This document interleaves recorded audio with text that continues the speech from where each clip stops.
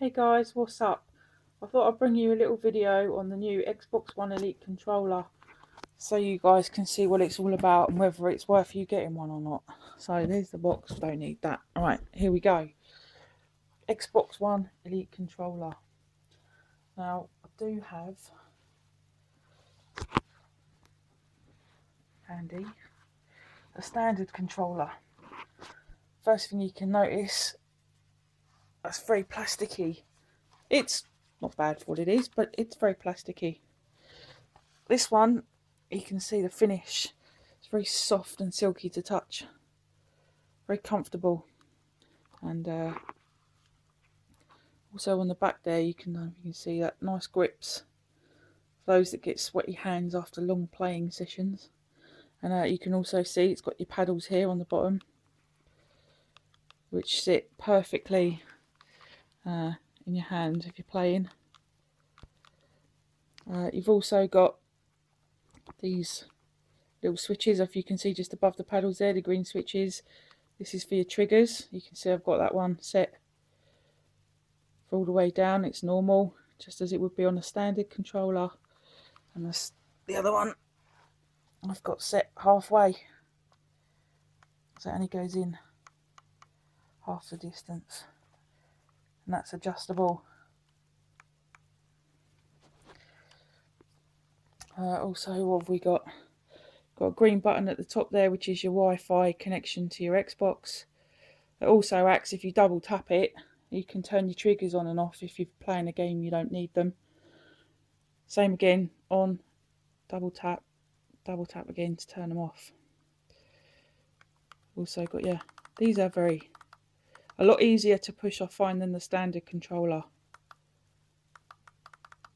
I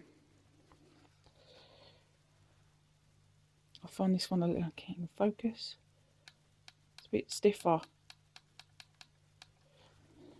This one, it's a lot easier. It also, you've got your standard for your adapter for your headset, and you can also plug your headset straight in, if you can see that okay. We've also got, I'll move that one out of the way for now. Also got, you can see the D-pad's different. It comes with a very nice little carry case, which is pretty solid if you want to take it about with you somewhere, friend's house or wherever. And you can see we've got interchangeable D-pads here. Really easy to come off and change. You've got a standard one in there if you want it. All comes with it. Just stick that straight back on. And your joysticks, they come with 3 different sizes. You've got your standard ones, which I've already changed out. We put there. You've got these are the dome sticks, which are the medium size. And then they also come, those that like longer thumbsticks, they're the larger size. So quite a choice to choose from. I prefer playing with the dome sticks myself, but we're all different. Yeah, again, they come off really easy.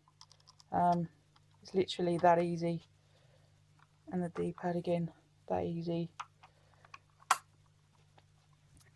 I think that's about it, really.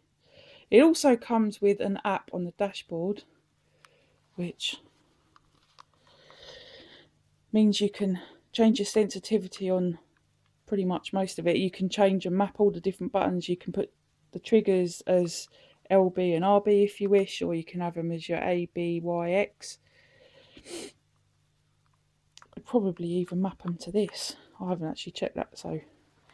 But yeah, you can even change the sensitivity of your joypads on the app as well. So it's a pretty nifty bit of kit, and so far I'm really liking it. I had a scuff for the 360 and that's pretty cool, but I've got to say, this Elite controller, it's a lot of money. It is it worth it? That's up to you to decide, I guess, but personally I really like it. I like the way it feels. It's very sensitive to touch and it works a treat. And I think that's pretty much about it, really. If you like the video, please click the like button, comment, subscribe. Thanks for watching.